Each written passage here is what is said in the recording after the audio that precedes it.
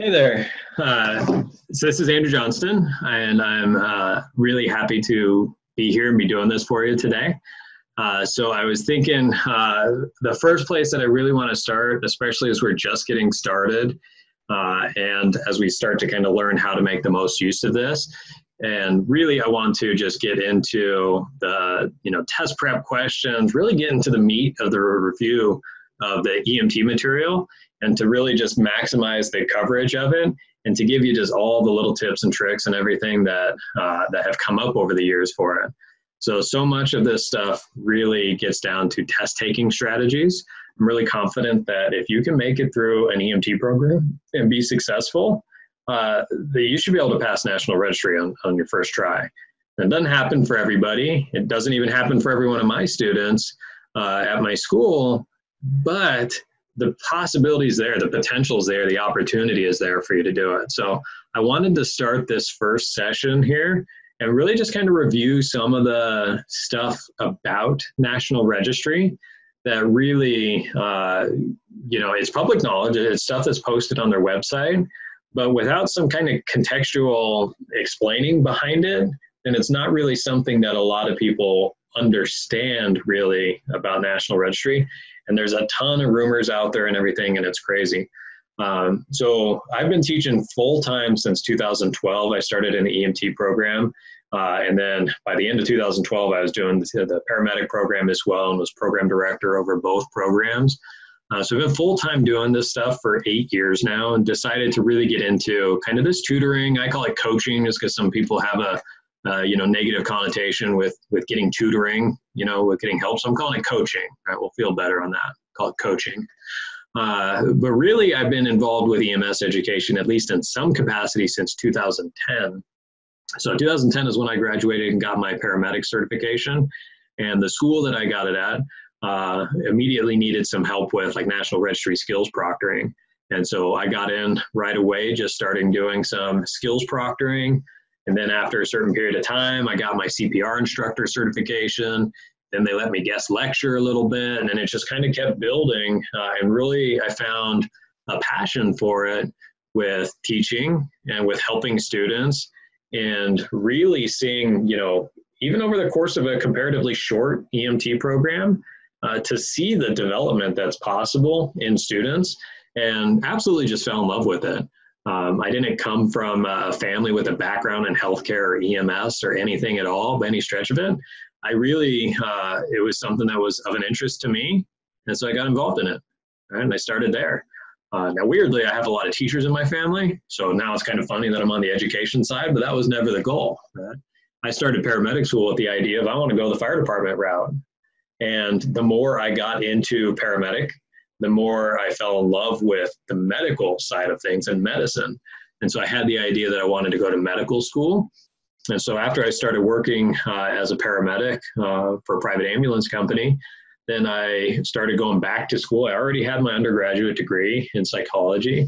And then I went back to get, more biology, more chemistry, all those classes that I needed to. And that at the same time is when I got more and more involved on the education side. And like I said, I fell in love with it, got the best of both worlds, which was a passion for medicine and a passion for teaching. So that just kind of kept me going. So I've been, like I said, I've been doing this for a little while now, have guided our program through national accreditation as well. And so really have just, doubled down my life's, focus of developing EMS programs and really just maximizing how programs can meet the needs of students, right? Where the goals of the program is to not make it easy on the instructor side. The goal of the program is you learn the material, right? And so recently I've been, kind of itching to help even more people in terms of volume here in Arizona where I'm at. I run pretty much one of the largest EMS schools in the state. We're actually knocking on the door to probably be the largest this year by the end of it, for training the most EMT students and almost the most paramedic students out of any school in the state. So we've got a good system, it works its way a lot. But so much of it I've seen as I've talked to students that have come from other programs that have varying levels of success or failure with those programs. And I really found that it just gets down to respecting the student and focusing on what learning works for the student and catering it a little bit, right? There's no one size fits all for school, right? Every student doesn't learn the same way. So the programs have to be structured to accommodate everybody. And so I got into this now thinking about doing, the coaching and the tutoring to really, like I said, figure out how I can help more students, right? More students in Arizona, more students around the country, around the world, right? For potentially taking paramedic or EMT in other countries. And the reality is, again, so much of it is just the foundational same. It's just little tips and little strategies go a long way towards success on National Registry, which is everybody's kind of big initial focus. Right? You got past the program, right? Which, depending on the program, is going to kind of dictate how easy or difficult that is. But then passing National Registry, actually getting certified, is everybody's pretty much step number one of doing. And there's just a lot of little tips and tricks and stuff like that that help for National Registry. So I actually got the opportunity 2 years ago to go to National Registry in Columbus, Ohio, and to serve on an item writing committee, where it was actually test questions that I wrote. Me and a group of about 10 other program directors and medical directors from schools around the country all got in the same room, and we just beat up multiple choice questions that then got submitted into the test bank for National Registry to be piloted to see if they become potential questions that actually get utilized into the system. So it's very interesting. A lot of people are like, oh, National Registry is trying to trick you, right? Or National Registry is trying to screw you over or something. But National Registry didn't write the questions, right? I did. Your program directors did. Your medical directors did, right? So it's not it's not National Registry. Right? They're just delivering the exam, right? And running the statistics behind it, which is fascinating. It's kind of like medicine, right? Everything we do in medicine is evidence-based, right? There's research behind it. There's statistics behind it. It's the same thing for National Registry, right? It's all the statistics behind what makes a good exam and the statistics behind confidence level that your knowledge is sufficiently up there. So it's been a very interesting process. I wanted to kind of start there with a little bit of the background of what goes into National Registry before we jump into, kind of a review of body systems or review of topics or anything like that. So getting in here, a big part for EMT is understanding just what are we walking into, right? When we go take that computer test, and maybe you've taken it and failed, maybe you haven't taken it yet, or you took it, but it was a long time ago and you're testing again to get your National Registry certification back. So there's a variety of different, ways and places that you could be right now in this process, but knowing just what you're walking into when you get to the testing center is huge, right? So it's published on National Registry's website that the computer test for EMT, right, this is specific for EMT, is 70 to 120 questions, right? Mandated, right? Not a person in the world got less than 70 questions or more than 120 questions, right? And people say, oh, I got cut off at 60. No, they didn't, right? 60 might have been the last number that they saw on the screen when they took the test, but everybody at least gets 70, right? Now it's 60 to 110 live questions and 10 what they call pilot questions. So when I went to registry, like I said, and we did item writing and I submitted a whole bunch of questions, if, we beat up and we tweaked those questions enough and decided like, yep, that's a valid question. Let's put it into the test bank. Let's pilot it, right? Where these questions are questions that they're evaluating to see how people answer it, to see if it's a good question or a bad question, if it needs tweaked or if it's acceptable as it is, or if it's really bad, just toss it out entirely. So everybody gets 10 pilot questions, which if you get right, it doesn't count for you on the test, but if you get it wrong, it also doesn't count against you, right? So it's just 10 questions and you don't know which 10 questions it is. It's not the first 10 questions for everybody, right? It's just 10 questions that are sprinkled in throughout it. So it's 10 questions that don't count for you, don't count against you. They're just trying to build some data behind it, right? Everything in this whole process is data driven, right? So 60 to 110 questions are what they actually evaluate you against. But it's 70 to 120 total because you get the 10 pilot questions.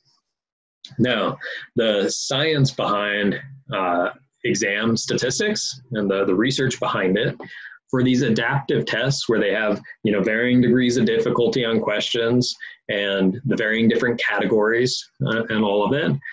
Once you reach 60 questions, the computer, the algorithm that's evaluating it, the computer is very good at predicting whether you know enough that it'll result in a pass or whether you don't know enough and it results in a failure. Once you reach 60, it's pretty well dialed in for how you're going to do. The reason it keeps asking you more questions, because some people get cut off there at the 70 with their pilot questions. Other people will go the full 120 and they can still pass at that number. So the reason why the computer keeps asking more questions is it's trying to build a statistical significance that's really just dialing in to making sure that you know enough, right? They're all evaluating, like you said, it's designed to build statistical confidence and the ability to provide safe and effective entry-level emergency medical care, right? So that's what it's evaluating. So it's just trying to build a mathematical confidence that you know enough, right? Which I think is good. Everybody can kind of universally accept that that's a good idea, right? So it's designed to, again, just build that confidence level up. You have 2 hours to take it, right? There's no bottom limit of time, so you could fly through a bunch of questions, be done in 30 minutes. But you have 2 hours to take it. So maximum 120 questions, maximum 120 minutes. You're looking at about a minute per question. So once it reaches that 60, again, it knows pretty well likely how you're going to do. It just keeps asking you more and more questions just to build that confidence level. So some of the reasons why you could be getting more questions is if you answer a hard question right, but you're answering easy questions wrong, right, for how they have questions kind of rated as varying degrees of difficulty level. If you're getting the really hard questions correct, but you're getting the really easy rated questions wrong, it's confusing the system, right? The system's like, does this person know enough or do they not, right? I have no idea, right? You're missing the easy ones, but then you're getting the hard ones right. And so it's just confusing the system. So the system just keeps asking you more questions, right? All the way up to potentially 120, as again, it's trying to just build that statistics of, yep, okay, for sure they know enough, and then it'll cut you off, right? So once it meets that kind of threshold statistics level, then the computer will say, yep, you're good, and it'll shut you off there, whatever random number that question is, right? Or if it reaches that statistical confidence that you don't know enough, as soon as it reaches that threshold of confidence, it'll shut you off at whatever random question and say, yep, we're pretty confident you don't know enough, right?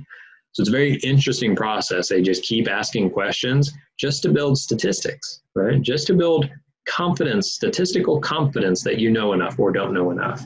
Right? One of the biggest rumors, and I'd heard it for years, I believed it until I went there, was that some people will get the full 120 questions no matter what, right? That's a big time rumor out there. People around the country have this rumor that a few people just randomly get selected to get the full 120 question, regardless of their performance on the test. And even the people at National Registry have said, we've heard that too. We have no idea where that rumor came from. And their whole justification against why they would do that in the first place is just by arbitrarily making somebody take more questions means that more people just know more questions when they didn't need to. And so protecting the integrity of the exam is only showing people enough questions for the computer algorithm to figure out confidence level, right? So by just arbitrarily saying, hey, John, you're going to get more questions today just because you're unlucky number 5 today, all that does is make John see more questions, and then John can potentially go back to his school and say, hey, here's the questions I got. I got this question and this question, this question, this question.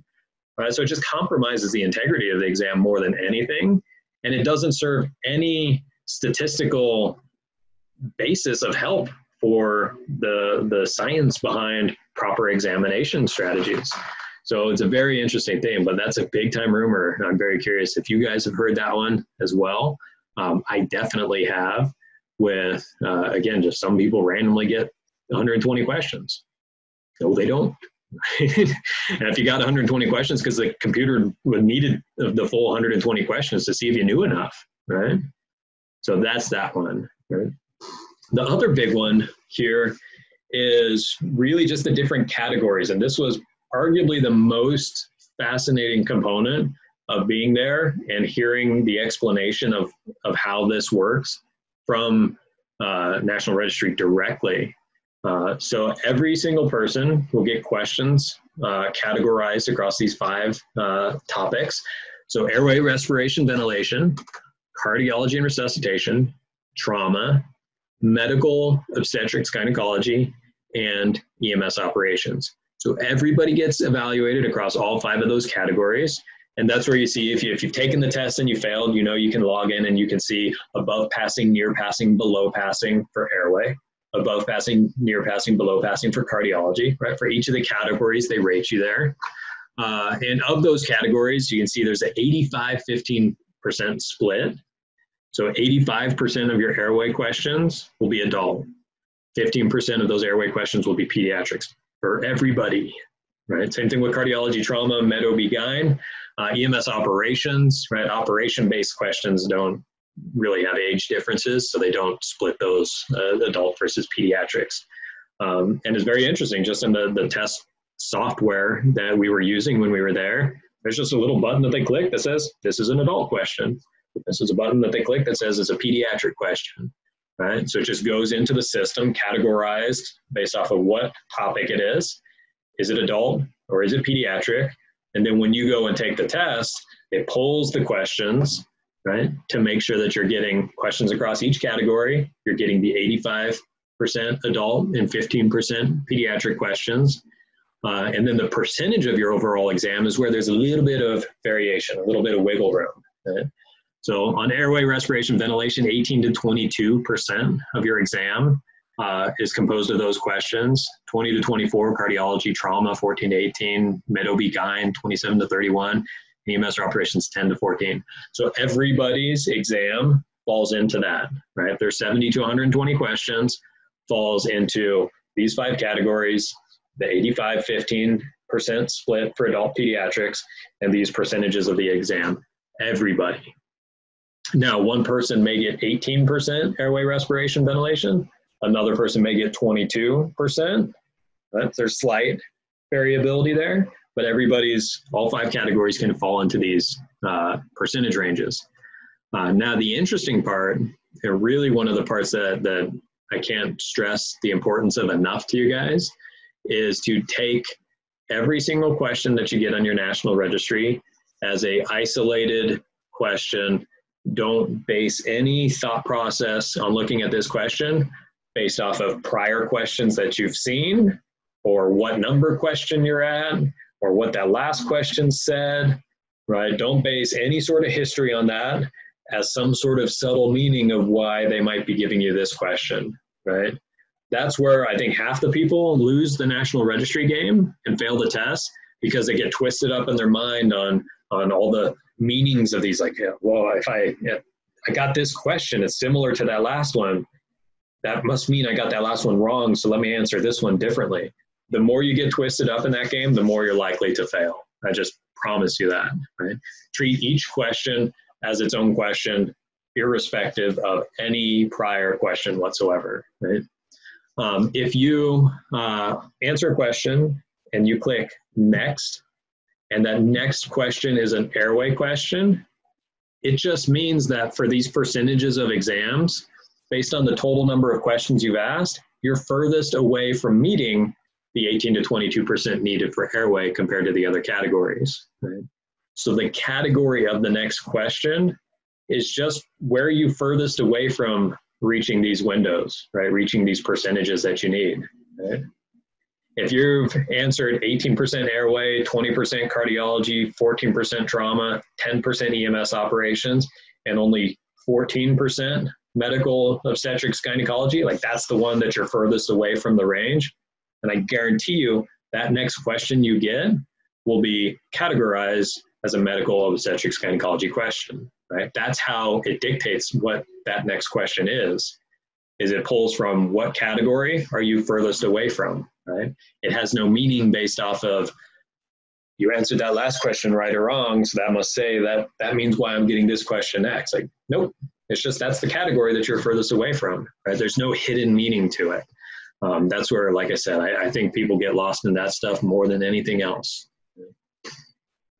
Now, this part was on either my second to last day or the last day I was at National Registry. We were there for like 3 days, just hours upon hours of beating up test questions. And so this is not a question that we had at National Registry. I don't play that game of trying to just give you guys answers. That's not the purpose of this. The purpose of it is to highlight critical thinking and to make sure you can work yourself through the National Registry test with confidence to be successful, right?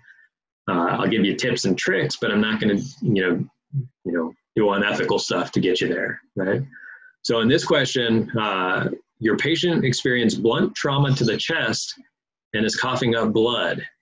You should A, insert an oropharyngeal airway adjunct, B, suction for no longer than 15 seconds, C, implement spinal motion restrictions, D, assist ventilations with a bag valve mask device. My question to you guys is, what topic is this? Okay. Is it an airway respiration ventilation question? Is it a trauma question? Cardiology resuscitation? Med OB-GYN? Probably not. EMS operations? Probably not. Right? I bet, just based off my experience, probably about half of you guys are going to say, this is a trauma question, right? This blunt trauma to the chest, this is a trauma question, right? And half of you probably going to say, but it's asking you about an airway intervention, right? They're coughing up blood. We need to suction, right? I think this is an airway respiration ventilation question. And the other half of the people are like, no, that's silly. Blunt trauma to the chest. It's in the question, trauma, right? Somebody else is like, no, it says coughing up blood. It's airway, right? And so when we were at National Registry, when we actually were going question by question by question through that, we had little quick clickers, right? Based on the clicker, we would put the question up and we would look at it and we'd say, that's a cardiology resuscitation question. I would press the button for cardiology resuscitation. And everybody in the room, the other program directors, the other medical directors, they would sit there as well and they would say, airway respiration. Somebody else would be like, this is medical question, right? And then we would see like, oh, half of our group chose trauma, a third of our group chose OB, right? And 20% of you chose airway. And then we would just group think, have a discussion amongst ourselves, and see if we could land on a general consensus of this question being, in this case, a trauma question versus an airway question. And then whichever one had the most votes at the end of the day is how it got categorized, right? It blew my mind, right? Because I had told students for the longest time, you're pretty much guaranteed that 2 out of those 5 categories will get emphasized more than others. Well, it's not true. All categories will be in the percentages of these. Now you could have some on the high end and some on the low end. I'll give you that. There is some variation in there. But it's fascinating to think that for a question like this, it could be a trauma question. It could be an airway question. Okay? So some people, they'll come out and they'll be like, man, I had a ton of trauma questions. Well, I guarantee you some of those trauma questions were actually categorized as airway. And some of the trauma questions were categorized as cardiology and resuscitation. And some of the trauma questions were categorized as trauma, right? So it was very, very interesting to just understand that of all the questions that are out there, it could look like a cardiac arrest question, and your mind says this is probably cardiology resuscitation. But then that group of program directors and medical directors that day said, we're going to call it an airway question, because what it's actually asking about is asking about something about the airway. So there's no right or wrong answer for us that were there for rating and categorizing these.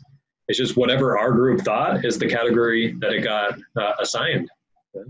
So it's very, very interesting. The only reason why I go through all of this stuff is to really just get yourself out of your head of the mind games of the test, right? The test is not trying to trick you. They're not trying to stump you, right? It's just that's how it actually gets built. right, is questions that we, program directors, instructors, medical directors, we write the questions, and then we go to National Registry and we beat up the questions into the format that they use. There's a format to them. And then at the end of it, then we all vote and say, the majority of us voted that that's a cardiology question, so it goes cardiology. Right? Even if some of us disagree, right? Whatever got the most votes at the end of it is the one that got the most votes, so that's the category that it got assigned to. Right? So what do we do about it? What can you guys do about this? Slow down, right? I know that's easy for me to say. I remember, right? I remember getting to the Pearson VUE Testing Center about an hour before my paramedic test, just like first thing in the morning.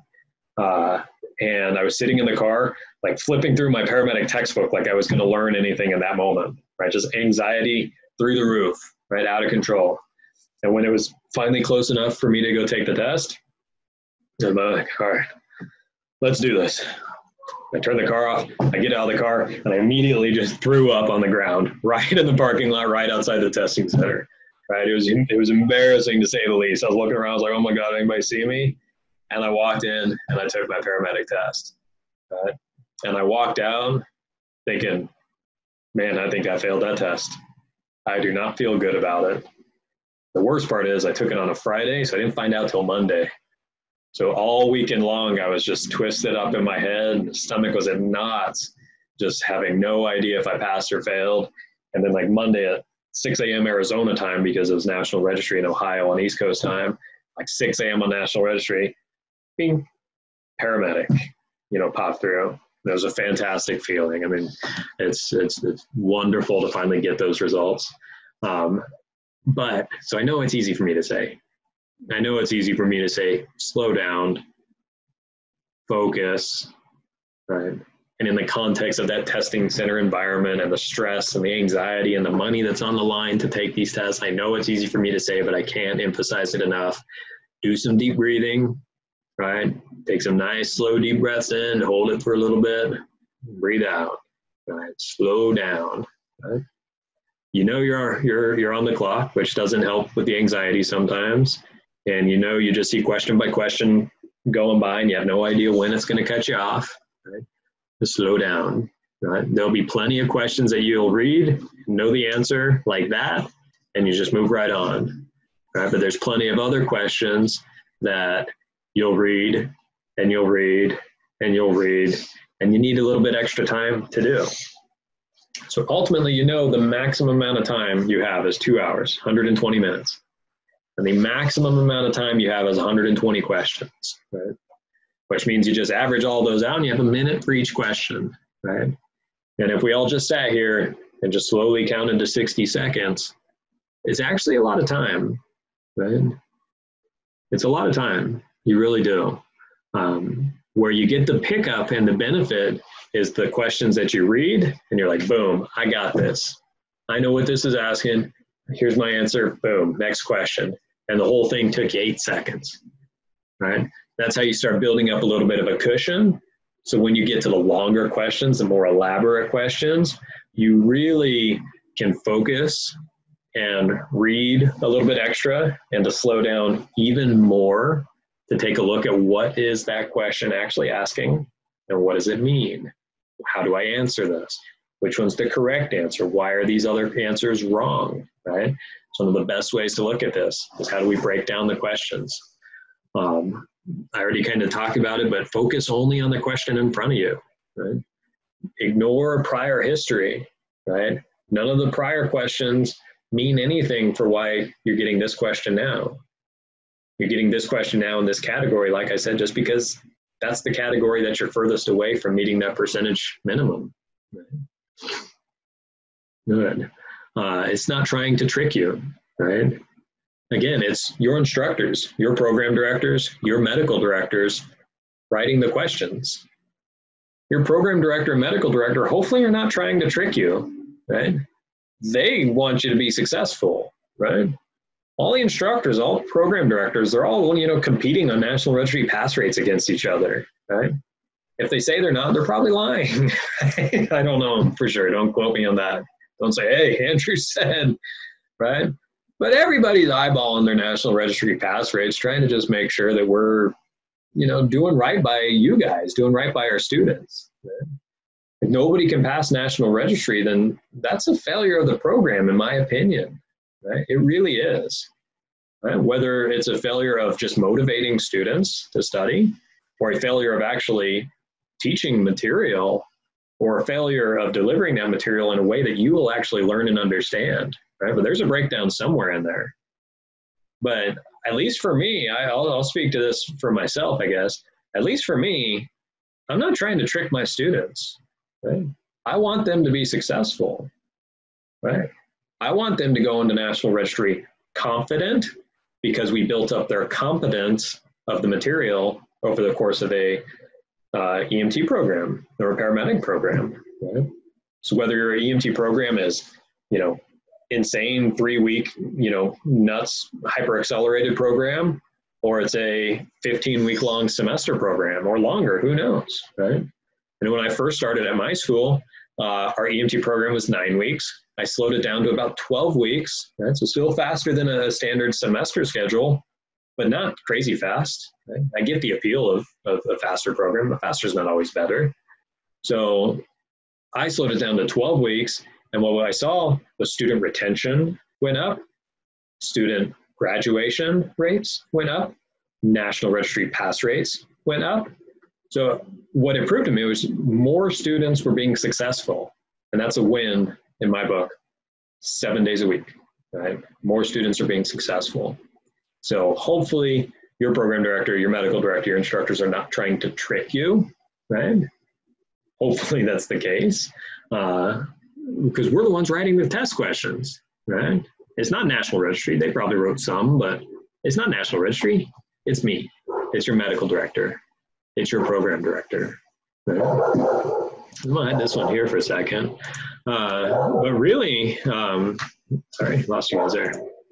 But really, that's it. I mean, that's kind of National Registry in terms of some of the math behind it, some of the statistics behind it. It's such a helpful thing to understand what you're walking into and why it's like that, and to not get all twisted up in your head on what these things mean. Right? It doesn't mean anything. It's just trying to evaluate your confidence and your competence. Cool. Awesome. So that's my little bit of a soapbox for the statistics behind National Registry. We'll have plenty of time. It'll come up over and over again. I'll keep highlighting some of that type of stuff to make sure that you understand it and that you know what it means and that you know what to do about it. Now, put all that math stuff aside, put all that statistics behind you, and let's get into the review. Right?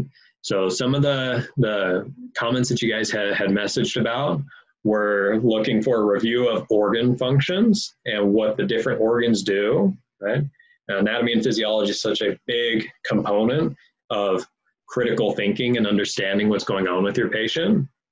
And another one was specifically about some cardiology and respiratory assessments. Right? So how do we, my takeaway from that question was, how do we differentiate between the different differential diagnosis, right? We don't diagnose in the field, but we have a field impression, a working impression, a differential diagnosis, basically what we think is going on with the patient, right?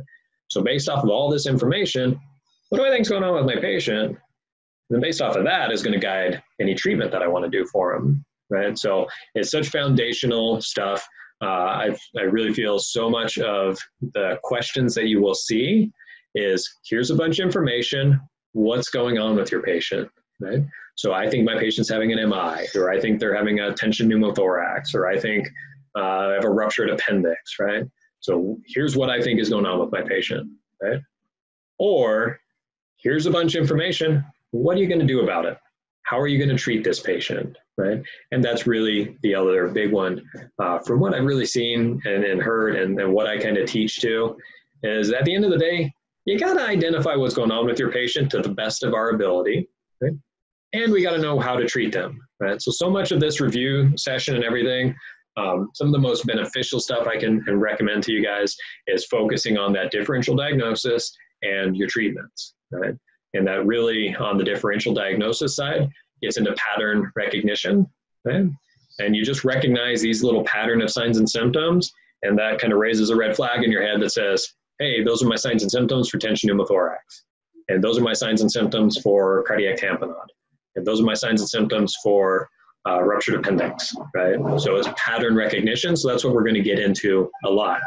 On the organ system side is another very big piece of National Registry, or of broadly understanding medicine, and stuff that you'll see questions on too, I'm sure, of really getting into what are the main functions of the liver, the main functions of the upper airway, the main functions of the large intestine, right? All the different stuff. So I was going to kind of run through a little bit of some of the organ functions. First one that I wanted to jump into, we're about 45 minutes into our hour or so. I wanted to jump into the cardiac system, right? So the cardiovascular system, specifically getting into the heart. So much of it is understanding what I teach my students is you got to be able to map a red blood cell through all the different structures of the cardiovascular system, of the circulatory system. So if you can do that, then if something's going wrong, you can work yourself backwards, right?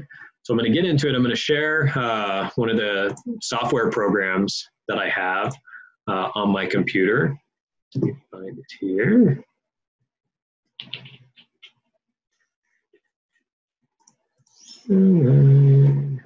There we go. All right, so it's the Complete Anatomy app, right, is what we're seeing here. It's the Complete Anatomy app. You can get it on your phone. I think they have a paid, I think they have a free version, actually, or at least a free trial. And then they have a lot of different tiers of paid versions. I've paid for the educator level, so it just has more options and stuff in it, I guess. I'm not 100% sure. But it's a very good one because you can go through all the different body systems, go through the different layers in the body, and really start to kind of differentiate with exactly what's going on. So in this one, it's showing the heart here, right? And it's showing the different structures, and going through this app, you can actually hide different structures. So I just hid the wall of the right ventricle, and then you can manipulate it and move it around and zoom in on it, actually get an idea for what's going on. So that's a huge benefit to give you a visual of this. But I want to just go over to a drawing tablet here for a second to do this instead.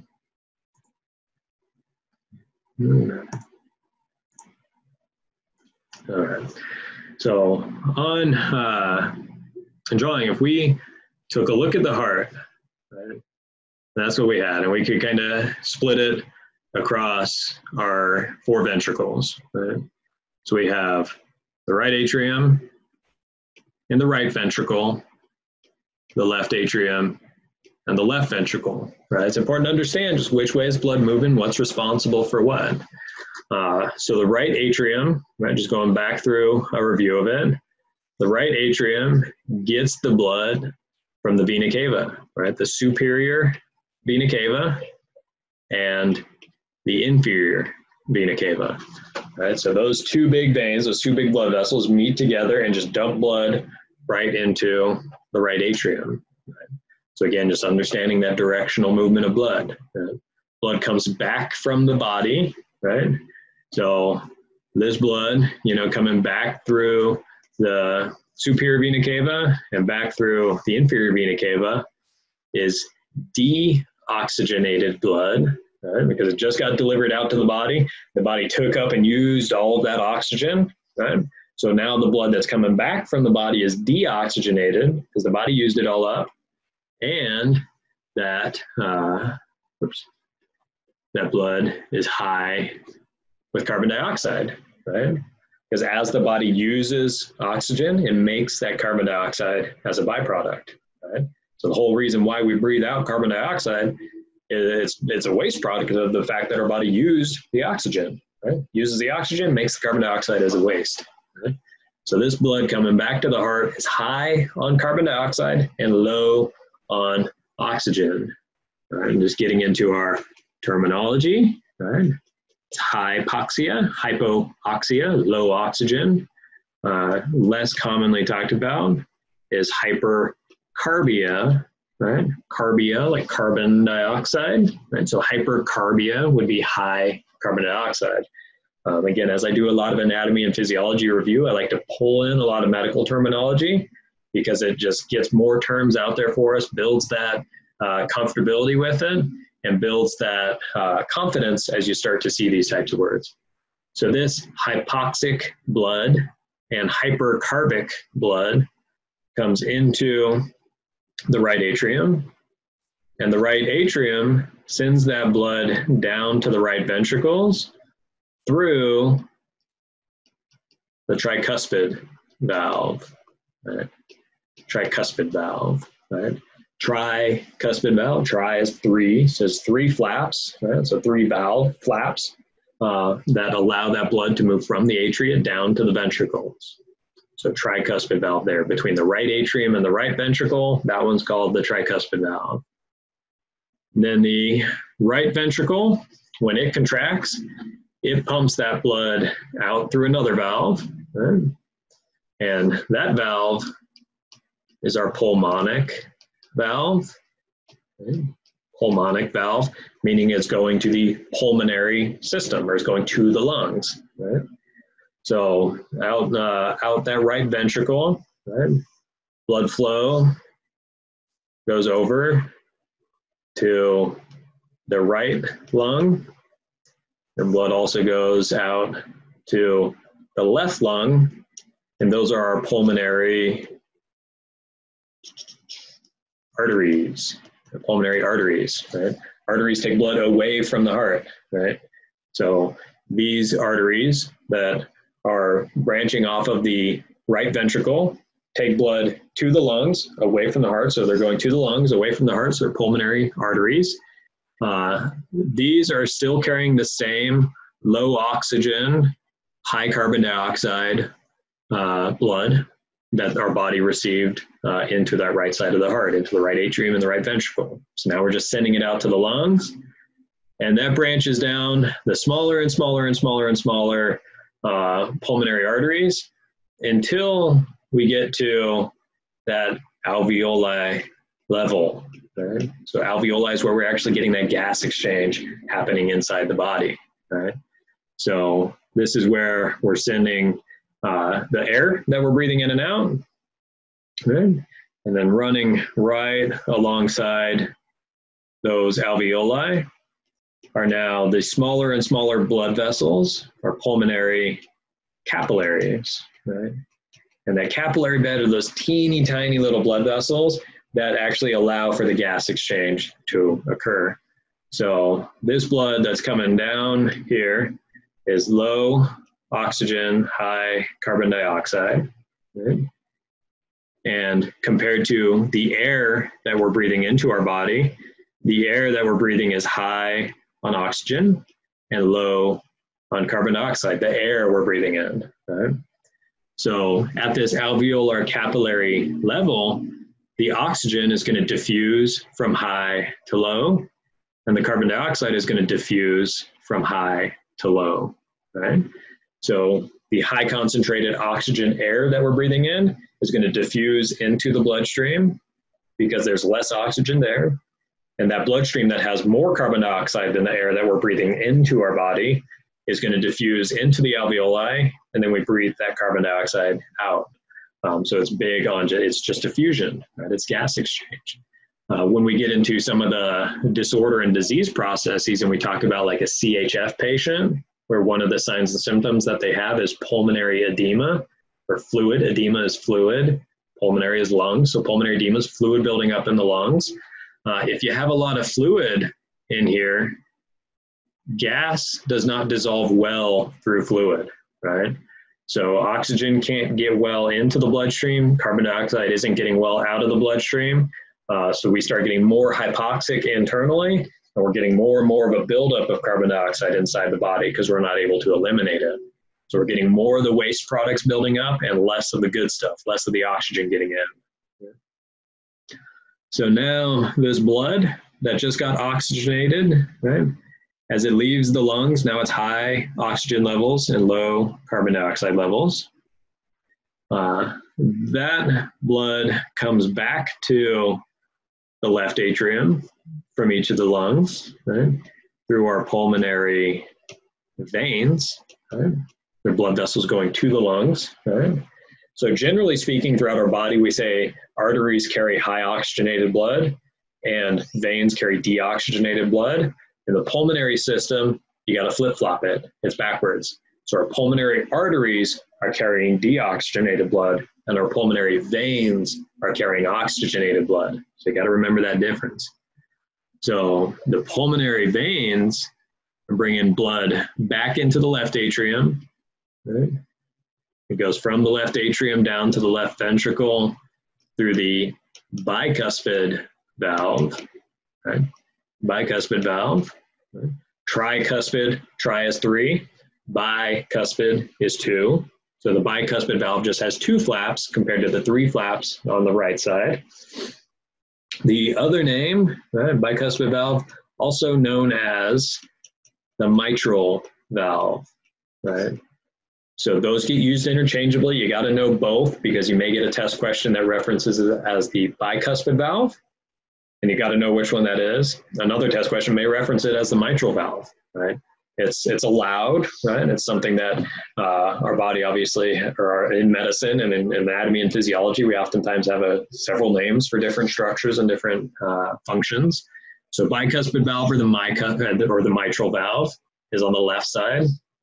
And then when that left ventricle contracts, it sends blood out the aortic valve, which goes out to the aorta throughout our body to now deliver that highly concentrated of oxygenated blood throughout the body for all of our tissues to utilize that oxygen that it needs. Right? So again, so much of that purpose and that function is delivery of oxygenated blood. Another aspect to think beyond just these structures, right? So this is where I would encourage you to either make an index card of each of the structures, vena cava, right atrium, tricuspid valve, right ventricle, mix them all up and then put them in order, right?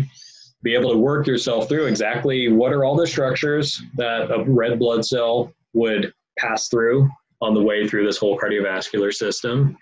Because then if we say our patient is having left-sided heart failure, and we'll do CHF in the next session, if we say they have left-sided heart failure where that left ventricle can't pump properly, well, instead of sending blood from the left ventricle out the aortic valve to the aorta in the body, if that left ventricle is failing, the blood is going to back up from the left ventricle into the left atrium, right? And then from the left atrium through the pulmonary veins back to the pulmonary capillaries, and that's where that pressure actually pushes that fluid into the alveoli, and you get pulmonary edema start showing up. Right? So just by saying, okay, this is what part of the heart is failing and not functioning properly, as you can figure that out to tell you what signs and symptoms you're going to have. Or if you start with the signs and symptoms, you can go the other direction and say, hey, based on these signs and symptoms, that is telling me they're having left-sided heart failure, or they're having that left-sided CHF exacerbation, that heart failure, congestive heart failure. So good. A couple of other notes, the generic names, right? We have atrioventricular valves, right? Atrioventricular valves, or AV valves. That's the generic name for the valves between the atria, right? So our tricuspid valve and the bicuspid or mitral valve, those are our AV valves, right? They're between the atria and the ventricles. The other generic name for the other two are called semilunar valves. That's this aortic valve and pulmonic valve. Semilunar, right? Semi is lunar. It just means half moon shaped, right? Half moon shaped, right? Versus the tricuspid and the bicuspid valve have slightly different shaped, flaps or valves there. Cool. So that is really some of those other structures. The other part that I want to reference and hit on is that right ventricle. Right? The right ventricle is weaker than the left ventricle, right? Because the right ventricle just has to pump with enough force to get to the lungs and back. That's it, right? The left ventricle, though, has to pump with enough force to get the blood all the way out to our fingers and toes and all the way up to the top of our head. Right? So very much a difference in structure there, a difference in functioning, a difference in strength. Right? So that left side is a much stronger muscle, right? It can pump that blood throughout the entire body. Right? The right ventricle is a much weaker muscle. It just has to pump blood to the lungs and back, right? So it's a much more demand is on that left side of the heart compared to the right side of the heart. Cool. So that's really, I mean, that's a lot of just A&P structure stuff to just jump right into today, but it's a very good review of a lot of that type of stuff. So hopefully that was helpful. And we can use this to kind of springboard us into some other disease processes and other things that are going on. We can use that to review and cover more things. So that's a good kind of stopping point for this section today on it. And like I said, I hope that was beneficial, and we will post it. So if you missed it, you'll be able to watch it and review it later. And certainly all the National Registry stuff as well. More of these days, an hour just goes by so fast. I won't spend all that time talking about the National Registry every time, unless it really just comes up and it's been a little while and we need to review it again. So it'll open up more time. We'll do even more test prep questions to really walk through how to evaluate those questions, and more anatomy and physiology review, and really that signs and symptoms, that pattern recognition that I was talking about. So thank you very much. And I hope that this was helpful, and I look forward to doing it at least weekly, maybe even more often. So keep an eye out for some emails from me, some messages, and I'll just keep doing more and more and more of these. So thank you very much, and I will see you later. Bye.